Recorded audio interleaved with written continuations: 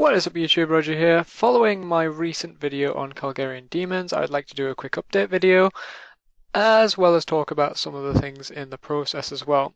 So as you all know, my look at Calgarian demons has been pretty dire. And by pretty dire, I mean outright terrible, basically. So I've been there since release, basically, which is almost 2 weeks now. Well, yeah, it's about 2 weeks. I got my final title last night, the Warmonger, and I killed thousands and thousands of these demons without any luck. I think my first title was pretty bad. That one took me a whole day. Then first to second took me like a week. And then I got third, fourth, and fifth within a week, which was quite lucky. But I mean, at the same time, the second title took me a ridiculous amount of time to get.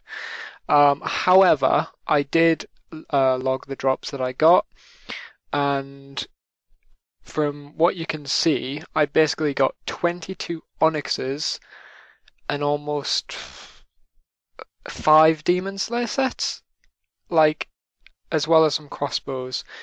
And some other things like obviously a shield left half, as you normally would when you've killed something that many times. You've got a D-med, as you would. Lots of diamonds, which I think that was like 20 mil worth of diamonds on their own, which was pretty sick. Then we had, some other things like random rune items, and a few Ring of Wealth drops like the Onyx Bolts, Big Bones, and things like that.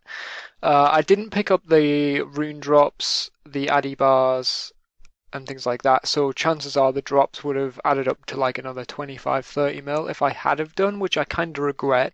I didn't think I was going to be there for that long, so I didn't bother, since it would have taken a little bit of time to take some note paper and then just pick up each drop and then note it individually, and I was more there just trying to kill them as quickly as possible, so I didn't think it'd be worth the time. I guess it wasn't in the long term, but if you guys want to make some money, it is pretty damn good money. So if you want to go there and kill them, then I mean, you can even stand around. A lot of people leave rune drops on the floor. You can stand around and pick up drops if you like. But yep, finally got the Warmonger title, which I have heard will be a confirmed trim requirement in a few weeks. I'm surprised they didn't do that on release. I think they were going to, and then Mod Anna said no, it'd be a bit harsh, and then Mod Ryan was like, no, we should do it. Which I agree, I think it should be a trim requirement, but at the same time, I was kind of hoping they wouldn't do it because it's quite an elite title at the moment. And then as soon as it gets made a trim requirement, there's like 400 or 500 other people that are going to try and get it.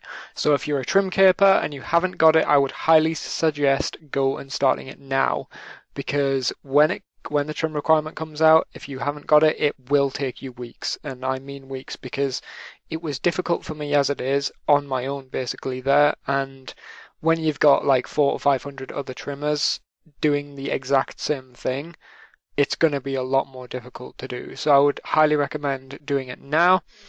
And yeah, so I mean, magic seems to be the best method to kill them. I've seen people try ascensions, and apparently Virtus weapons are much better than ascensions there. So that's quite surprising actually, but I mean, I guess they must be invisibly weak to mage, because it says they have no weaknesses, but apparently they do. They are weak to mage, or it seems to be they are the weakest to mage, because Drygors seem to work alright, I guess, but range doesn't seem to work very well at all.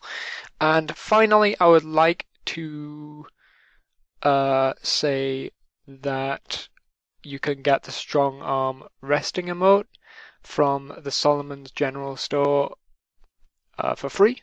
It's like a new free item for members thing. If you go to the Solomon's General Store, click on Strong Arm Resting, you get another resting emote. So I think that's 3 we've had for free. No, we've had 2 for free. We've had the Zen Resting and we've had the Strong Arm.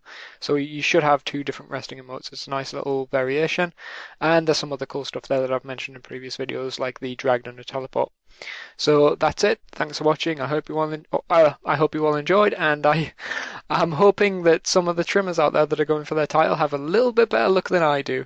But yeah, that's it. Thanks for watching, and cheers, guys.